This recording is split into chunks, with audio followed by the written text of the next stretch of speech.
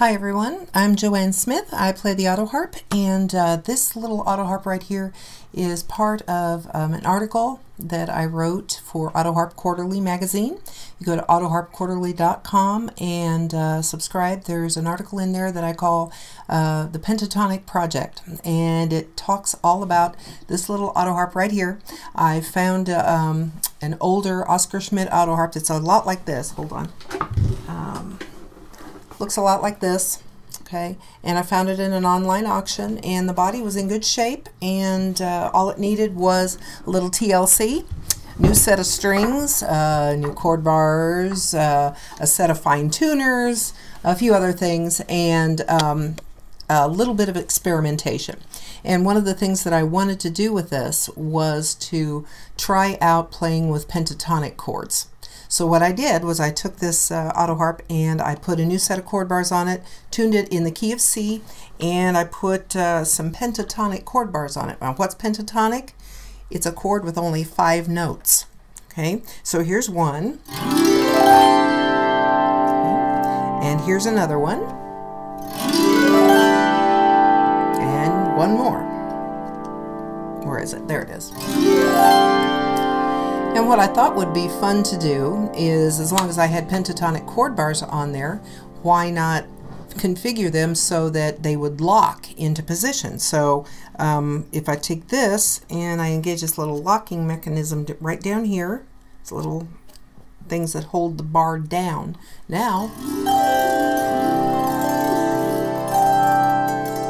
I don't have to use a hand at all when I'm playing. That way I can use it for a backup to if someone's singing a really pretty rendition of Amazing Grace, which is a pentatonic tune, by the way, only 5 notes. You can just kind of sit here in the background and it'll all fit because all the notes in that tune are just 5. There's just 5 notes, so it all blends together and sounds really cool. You can also use a couple of regular chord bars. I think there's a C major works. Okay, and also D minor, because those chords actually have 3 of the notes that are in that pentatonic scale, so those work. Some of them come up sounding like an open 5th, like this, which is really kind of cool, and you can use that as well. So one of the things that I wanted to try to do was to have this set up so to show you how the original configuration of the auto harp, which came from a zither, which is basically, an auto harp is a zither. It just happens to have chord bars on it. That's what makes it an auto harp. But you can see how if you just pluck out the notes, and if they're, especially if there are only 5 of them open and ringing right now, you might be able to actually pick out a melody. So here we go with Amazing Grace.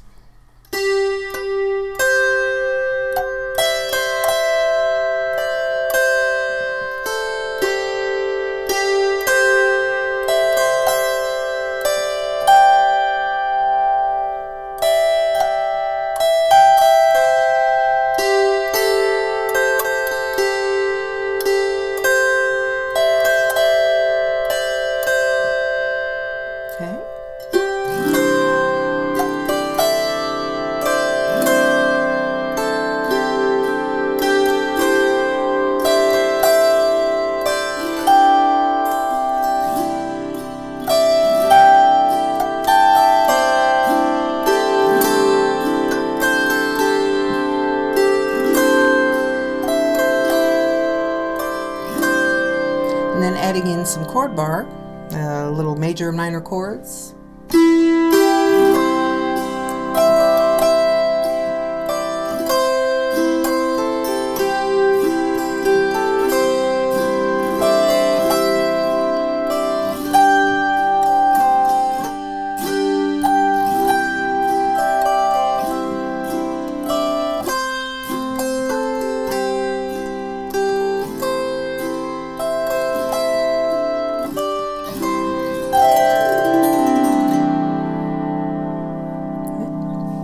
So anyway, it's kind of cool. It's a neat sound, and so one of the things that I also wanted to do, in addition to be able to play it as a pentatonic harp, I also wanted to be able to play it, utilize it as a regular single key auto harp. So I went ahead and configured it with my normal array of alternative chords that I generally put on my single key auto harps.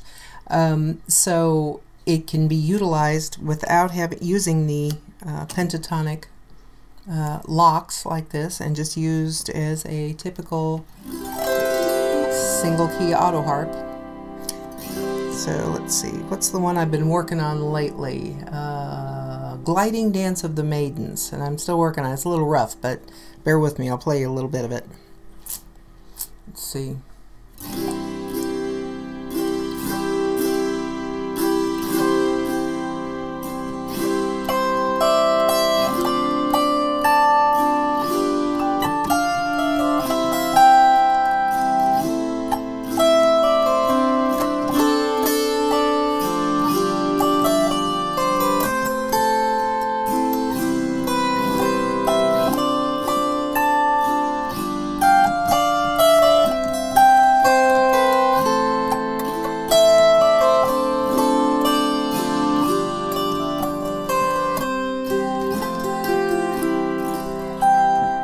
So anyway, that's just using it as a regular normal single key auto harp.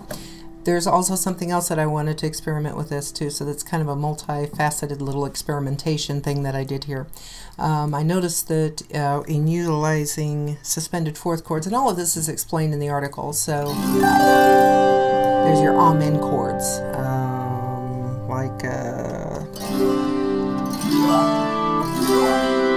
oops, that's a major 7. Okay, but I found that if you took these suspended fourth chords and combined them with other chords on the chord bar array, that you would end up with a drone like this. Let's see if I can get it to work now. Okay,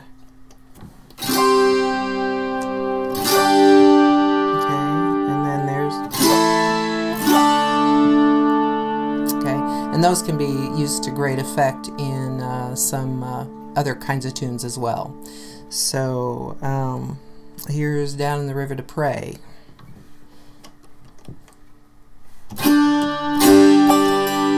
No, wait a minute.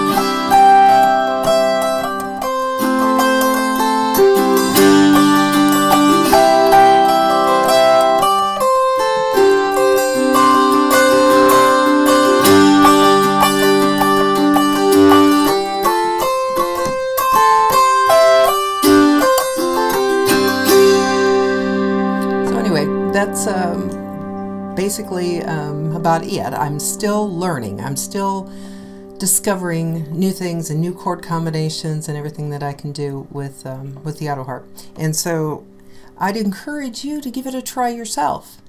This isn't hard to do. It's not a weekend project. It's not an overnight project. It generally takes several days, a few weeks, depending on how much time you've got to work on it.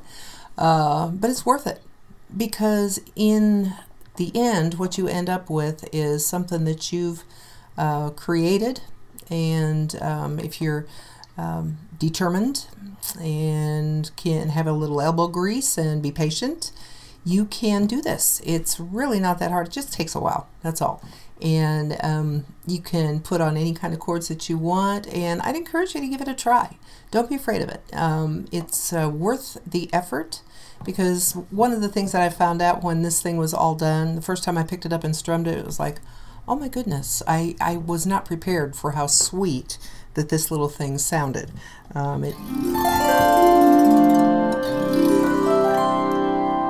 It's very ringy and very sweet. So, so anyway, give it a shot.